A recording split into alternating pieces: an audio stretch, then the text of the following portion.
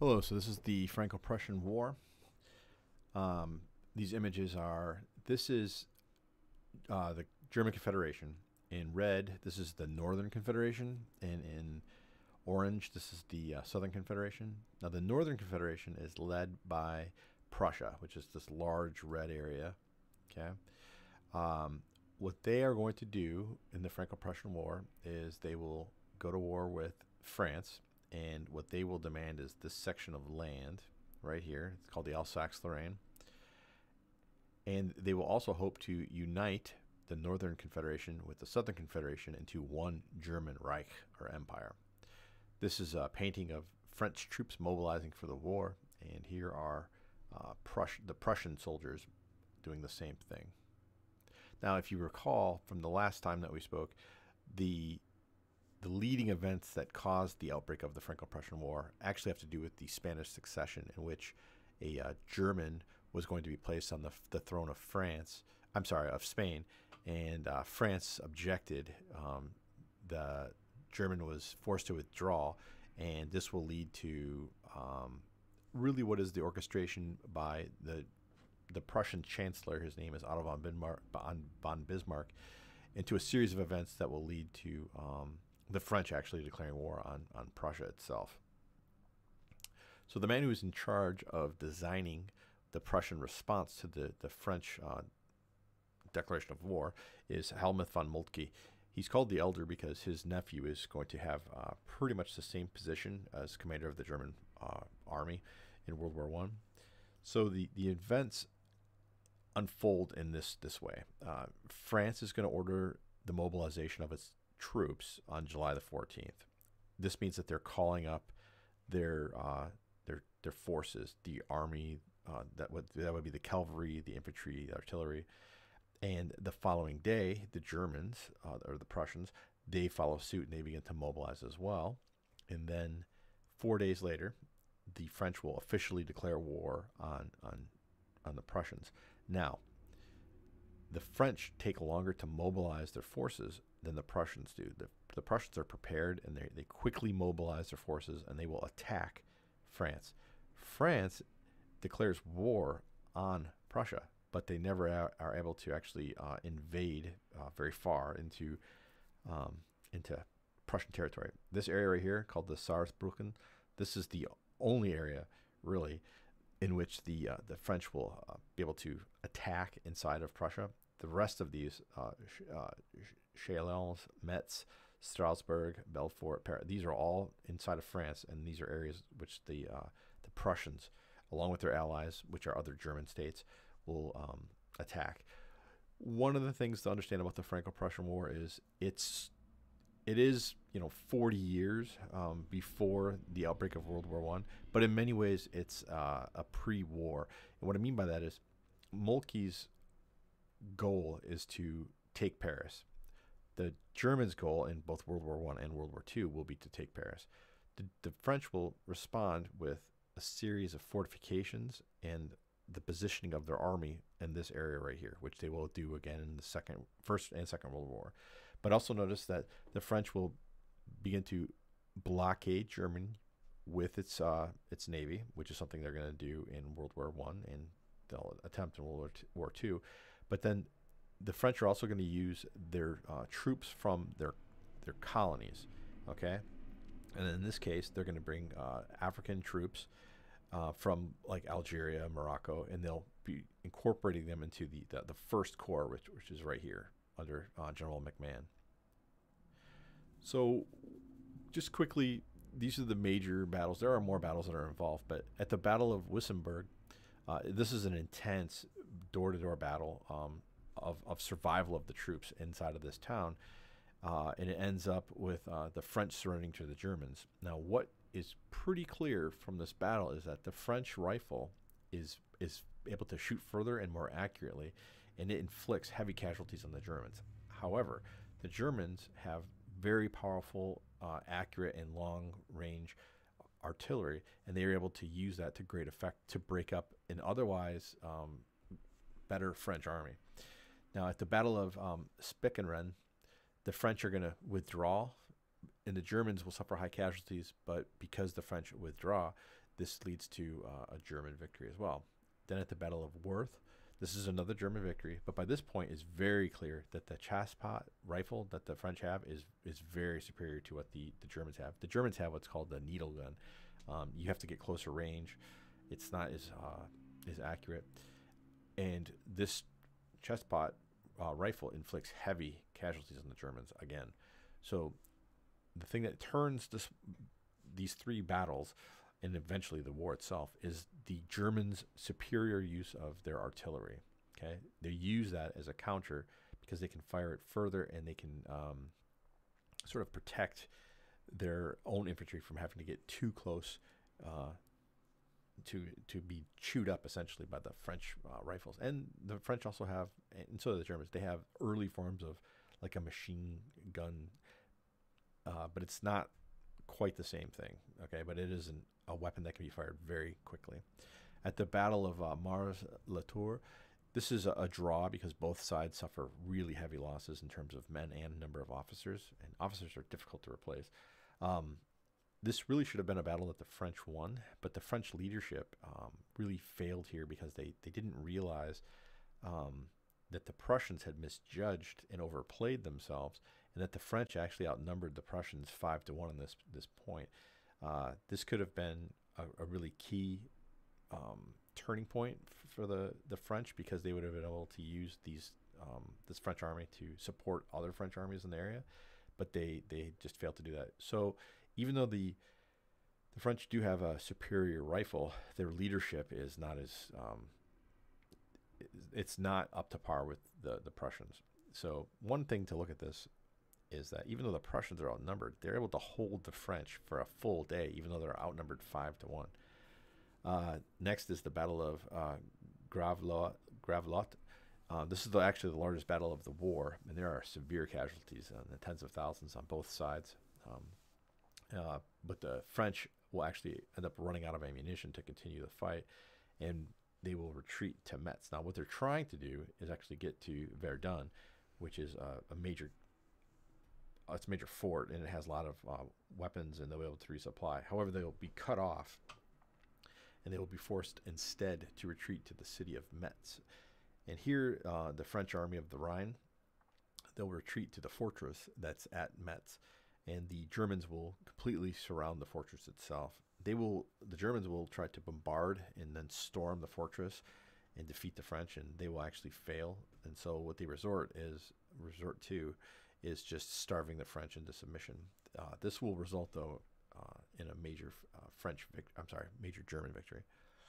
Now, as a result of what happens here at Metz, a new army is formed, and it is led by Napoleon III and General Patrice MacMahon. And the idea is they will march this new army to alleviate the encircled army of the Rhine. What ends up happening, though, is at Sedan, the French army will be surrounded by the Prussians again. This is another army, the tactics are the same, okay? One of the things that happens on one of the outskirts of town is the French will attempt to break the allies of the Prussians. I believe it's the Bavarians. And what they do is they're going to employ tactics like this is a sniper firing in. The thing of it is it doesn't really work. They'll run out of ammunition. They'll be encircled, and they'll be ultimately defeated. But what's interesting about this is a painting of those events, which will be later actually made into a movie. But you can see the French army. They're wounded. They have you can tell they're French because they have of their uniform. But they have a black soldier. So this is someone from Africa. So we have an army which is made up of different parts of the French Empire, and you've got a guy wearing a turban. Like ultimately, they'll run out of ammunition and they will be defeated. So things go pretty badly for the French at Sedan. Like I said, they are encircled, and what will end up happening is the same thing that happened in the other battles, which is that even though the French have a superior rifle, the Germans will force the French into a concentrated area, like fortress, and then they will open fire with their artillery. The artillery is better than what the French have. They can't really counter it. And what ends up happening is after a day of fighting, Napoleon III will he comes to the realization that, like, being surrounded and being the force that was supposed to save the army of the Rhine, which was itself encircled, like, this is it, it's over. So Napoleon orders General Riel here, this guy right here, you can tell he's French because he's wearing red pants, to surrender. And this is William I, the Prussian king. So here we have Napoleon, and he's seated next to, this is Otto von Bismarck, the chancellor. He's the political leader under the King William of Prussia. So Napoleon is going to die a couple of years later, and he's going to ask if, were they, meaning him, were they cowards? And the reality is that, he was leading the army that was supposed to give support to the army of the Rhine. The army of the Rhine was captured. Now you've got this second army that was captured.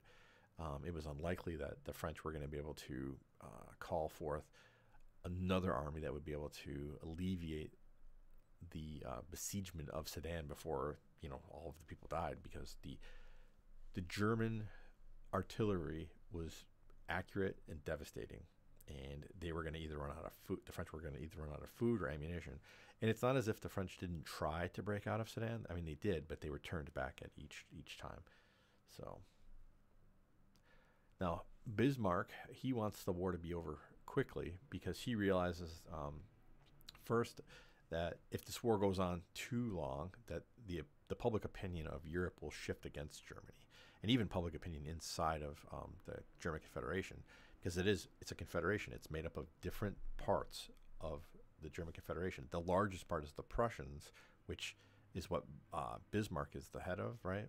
But if the war goes on too long, other parts of the coalition might say, we don't want to keep fighting this war. So what the Germans want is, it's pretty moderate terms. They want some money and they want territory. They want specifically this area called the Alsace and the Lorraine. The French, though, they make it clear that they're not going to give up anything, that they're going to fight to the end. They won't give up any land. They won't give up any fortresses, nothing. So this is The Watch on the Rhine. This is a famous song that comes about during this time. It goes, "The cry resounds like thunder's peal, like crashing waves and clang of steel. The Rhine, our German Rhine, who will defend our stream divine? Dear fatherland, no fear be thine. Dear fatherland, no fear be thine. Firm and true stands the watch at the Rhine. Firm and true stands the watch at the Rhine. They stand 100,000 strong, quick to avenge their country's wrong. With filial love their bosoms swell, they shall guard the sacred landmark well. Dear fatherland, no fear be thine. Dear fatherland, no fear be thine. Firm and true stands the watch at the Rhine. Firm and true stands the watch at the Rhine. He casts his eyes to heaven's blue, from where past heroes hold the view, and swears pugnaciously the oath. You, Rhine, and I, stay German both." So the idea here is you've got this movement towards nationalism. These people who are German but are in all of these different states. Remember, we've talked about the old Holy Roman Empire, which doesn't exist anymore, but now it's the German Confederation.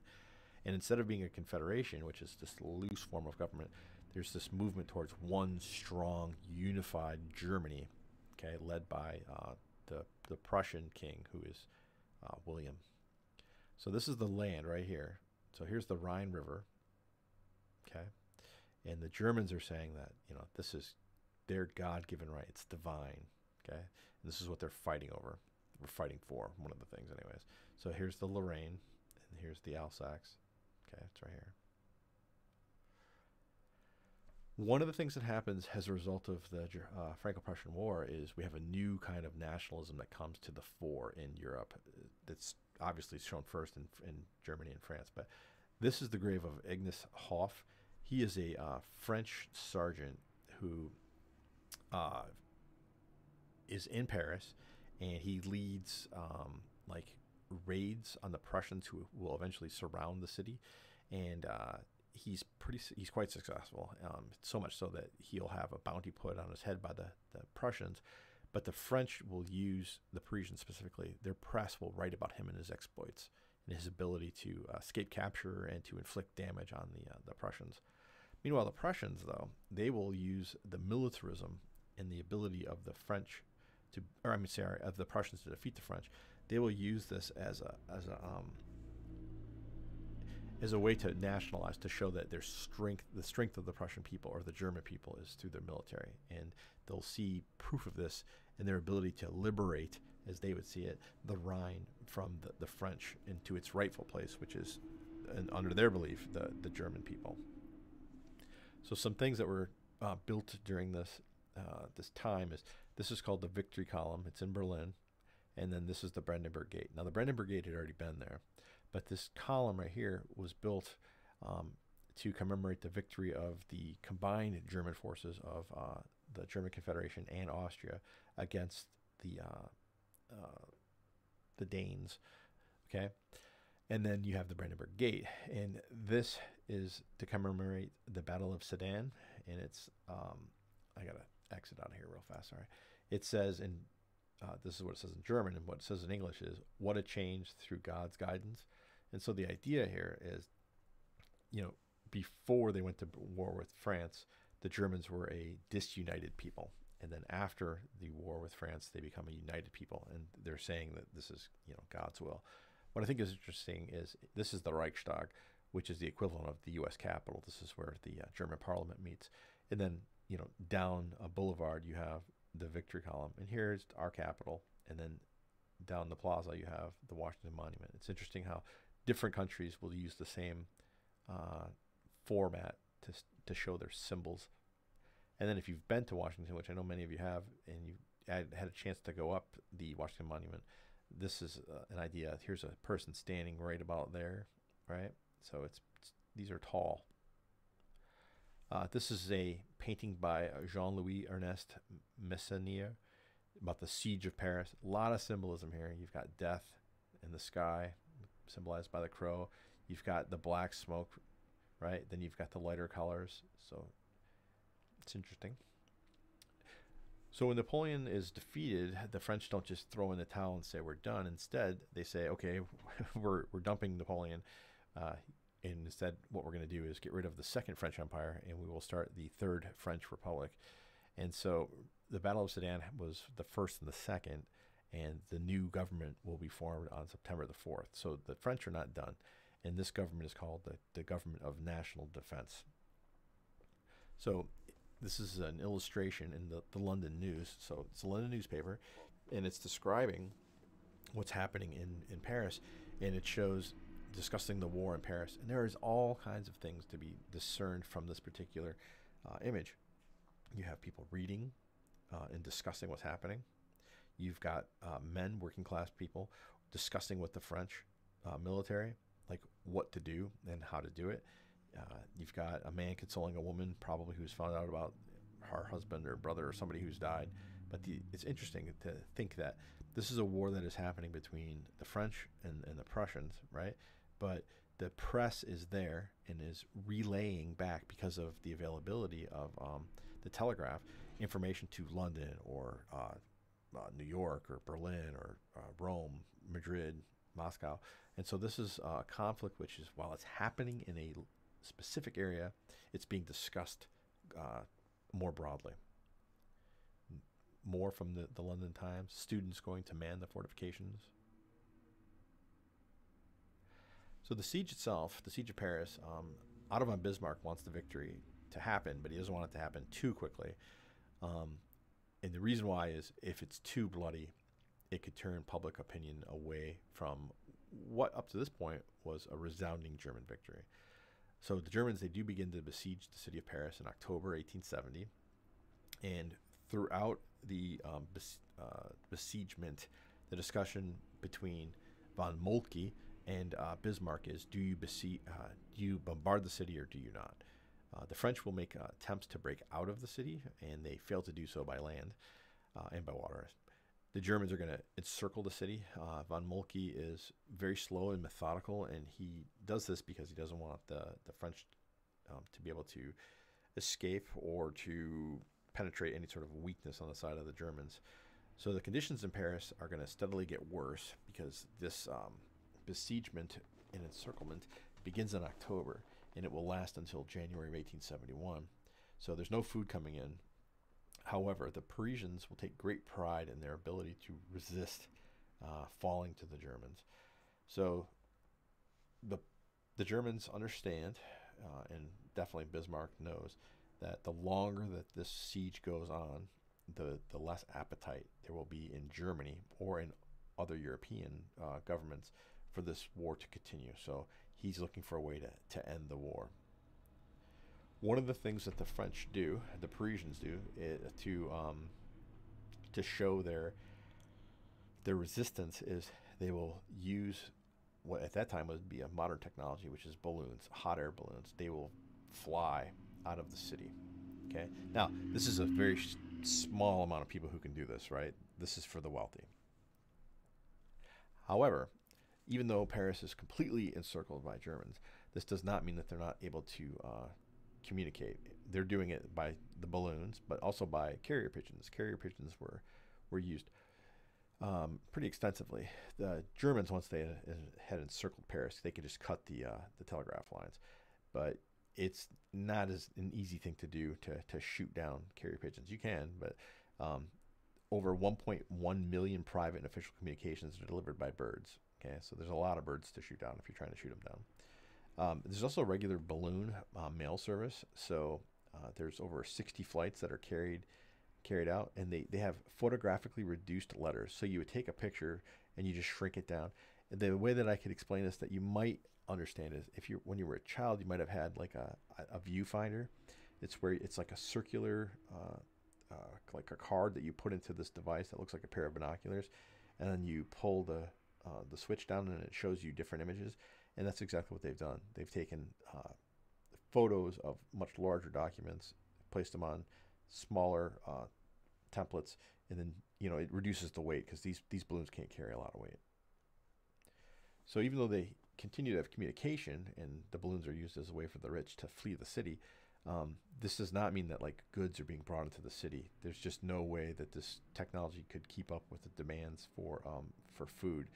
So the Parisians are going to resort to eating the dogs and the cats and then eventually the rats because there's no more beef, pork, chicken. So things aren't good. So Bismarck believed, he's quoted as saying, "A week without café au lait will break the Parisians." However, the Parisians, to their, they're very stoic. They do not just give in. And so they're forcing the Germans to have to make a decision. Do you storm the city, which is going to inflict a lot of losses and could force the hands of the British or the Austrians or the Russians to get involved? Or do you use, the gun, the artillery? This is a Prussian 150 millimeter Krupp gun. Like Krupp is known today because they make like coffee pots and things like that. But they made weapons back then. And this is the artillery piece that they would have placed inside of this artillery gun and then fired on the city itself. This is a famous example of the siege. This is the 99th day of the siege. So this is the Christmas menu, and this would have been something that a rich person attending a restaurant could have ordered: stuffed donkey's head, elephant consommé, roast camel, kangaroo stew, antelope terrine, bear ribs, cat with rats, and then wolf haunch in deer sauce. So you can tell that by this point they've pilfered the zoos of Paris. So in January 1871, things really begin to change in the battle, in the war itself. Moltke orders the limited shelling of the city of Paris on the advice of Bismarck. So Bismarck is making a power play. Moltke is the head of the army. Bismarck is the head of the German government. So we have two different views, and clearly Bismarck's sway is taking hold. On January the 18th, the Prussian king, William I, will be crowned Kaiser Wilhelm of the German Empire, or the German Reich. And this is done at the Palace of Versailles in France. On January 25th, Kaiser Wilhelm will elevate Bismarck to a position above Moltke, and Bismarck will immediately order the Krupp guns to begin to fire on Paris. And very quickly, the Parisians' resistance will crumble, and the French will seek an armistice, an end to the war. Now, the Germans will briefly enter into the city of Paris, but they also leave quickly. It's more of a show than anything else. And this is what I mean by that. So the Parisians will hold a military parade through the city as a show of their, you know, it's a way of showing their strength. It's a way to commemorate the formation or the unification of Germany into the German Empire. This is the Hall of Mirrors. And this is important, you guys, because this is the very place at which the end of World War One will be dictated. Okay? It was not by accident that the French picked the Hall of Mirrors in Versailles. It's because the Germans will declare themselves an empire and elevate this guy, the Prussian king, William I, to the status of Kaiser of the German people. These are the German aristocrats of the various German states. And here they are declaring their loyalty to the Prussian king, okay, Kaiser Wilhelm I. And this is Otto von Bismarck. And this is Moltke right here. So what brings about the end of this war is the Treaty of Frankfurt. It's signed in May 1871. France will cede the regions of the Alsace and Lorraine, which includes nearly 1,700 villages. This is a lot of people. This affects a lot of French citizens. This region is important not only because of its location on the Rhine, but also because underneath of it is large iron deposits. And this is also an industrialized area of France. So there are machine shops which will be taken by the Germans. This is going to cause massive dislocation of people because the people that are living in the Alsace-Lorraine, they're given a choice. Either become a German citizen, become part of the new German Empire, or remain a French citizen, but you have to leave. So the French government, they will try to alleviate this displacement of these French people by giving them good land in Algeria in which to resettle. France is going to be forced to pay 5 billion francs to Germany over the next 3 years. So from 1871 to 1874. Now, the way that the French government is going to be able to raise this money, because 5 billion francs at that time is a significant amount of money, is they will pass a law that will force the repayment of all rents and debts within a 48-hour period. And this is going to fall the heaviest on the people of Paris, which we've talked about Paris and how the Parisians, when they are upset, remember about the bread, it'll lead to them revolting. So we'll see. That's what's going to happen in the next part, which that'll be the next presentation. So Germany, in order to make sure that it gets paid by the French, they will continue to occupy parts of French territory as an indemnity until they've been paid off, and then that's it. This is a famous painting. So you've got the German standing over top, and you know they don't wear this stuff, but the idea here is there's this mythos. You've got the German warrior, blonde hair, blue-eyed. You know where that's going, I hope. And then here you have the French. That's just their symbol, broken sword. So now the next time that we talk, we'll talk about the Paris Commune and what happens there. But until then, this is what Europe is going to look like after 1871, which you should recognize from, either World War One, when the United States gets involved. All the major players are in place from 1871 until 1919. You've got the British, you've got the French, Italians, Austria-Hungary. We have the German Empire, the Russian Empire, and here's the Ottoman Empire. Okay? So that's that. Thanks, guys.